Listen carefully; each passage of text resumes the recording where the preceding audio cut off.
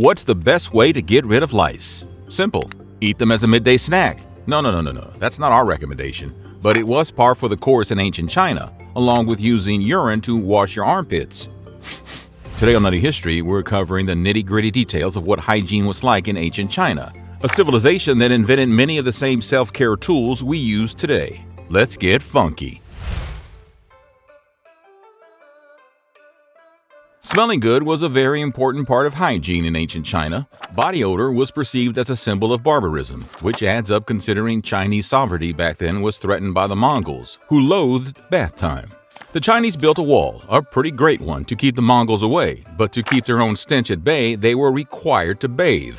However, this presented an issue. There was a misconception in ancient China that bathing every day invited sickness. The superstition was born in the northern parts of the country, where people would not touch cold water, let alone bathe in winter, to avoid catching a cold. Eventually, thanks to Taoism, the precaution became a superstition. But for a time, whether or not to bathe presented quite a conundrum, so they kinda reached a happy medium by creating a rule to bathe at least once every 5 days. But it seems this level of grime and stench wasn't acceptable to the Chinese nobility, as they were willing to pay top dollar for additional hygiene measures. A huge chunk of their paycheck would go to what they called a subsidy for clothing and hair washing. In addition, women of rich families would tie aromatic bags around their waist to keep them smelling fresh. They would also spice up their baths with ingredients such as roots, chrysanthemums, peppers, and ginger. The poorer people of ancient China unfortunately didn't have the luxury of additional options to cleanse themselves or smell better. They would have the option of rubbing urine in their armpits as a disinfectant, a practice recommended once a year on New Year's Day. Hey, it's free. In ancient China, hairs were called thread-like things of troubles.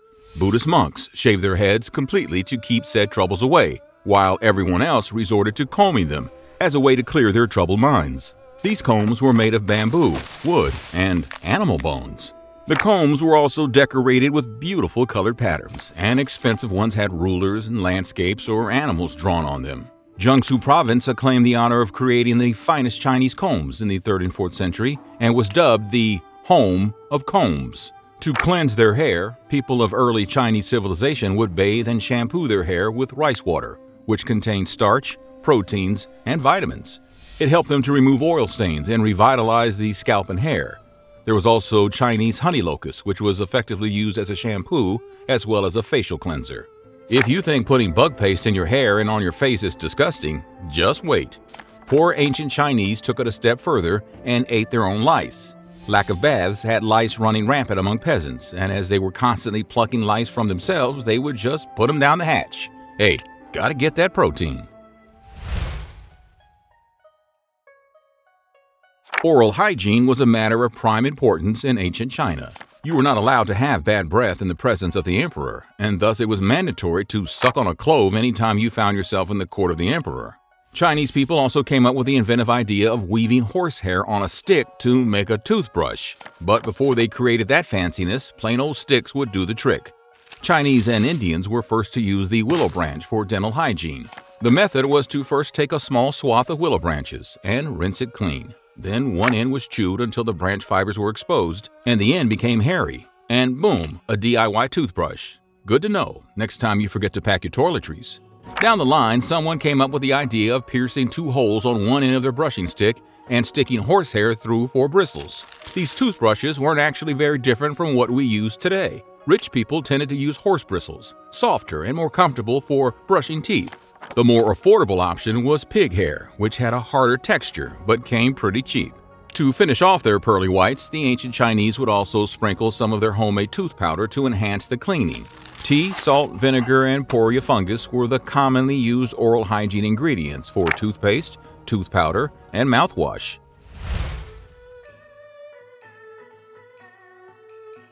The ancient Chinese were as resourceful as they were innovative. A lot of farmers back then built special kinds of outhouses over a pig pen to relieve themselves. The excrement would fall directly in the pig's trough, and for a lucky pig, this was a tasty snack. Ugh. Even a millennia later, when public toilets became a thing, farmers would still travel to the city to collect the public's deposits and repurpose it as cheap fertilizer. Feces weren't just a treat for cattle and crops. Ancient Chinese healers used human excrement for medicinal purposes as well. A healthy person's fermented stool was mixed in a concoction called yellow soup and fed to a person ailing from diarrhea, and they were supposed to drink every last drop of this liquid feces. That's a tough pill to swallow. But before you balk, this method worked surprisingly well.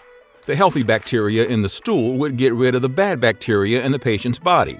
The same concept is used today to treat C. diff, a deadly disease, but in ancient China, this was just listed as a remedy for the runs. Urine wasn't left out of the equation either. It was used as an egg preservative, hormones, and of course, deodorant. But the major accomplishment of Chinese civilization was the moment they invented papyrus, because now they had a soft, slim sheet to wipe their tush with, toilet paper. The ancient Chinese were so excited they could now enjoy going, they went TP wild. The exact time when toilet paper was invented is still speculative, as it wasn't an often talked about topic. But according to an Arabic traveler's journal of the time, it created a bit of a mess. Without a disposable method, the used toilet paper was left out in the open, in a heap that would go so high it could resemble a mountain. So, what do you think? With toothbrushes, toilet paper, and scented baths, could you adjust your sanitary habits if you time travel back to ancient China? Let us know in the comments, along with what historical hygiene you'd like to hear about next.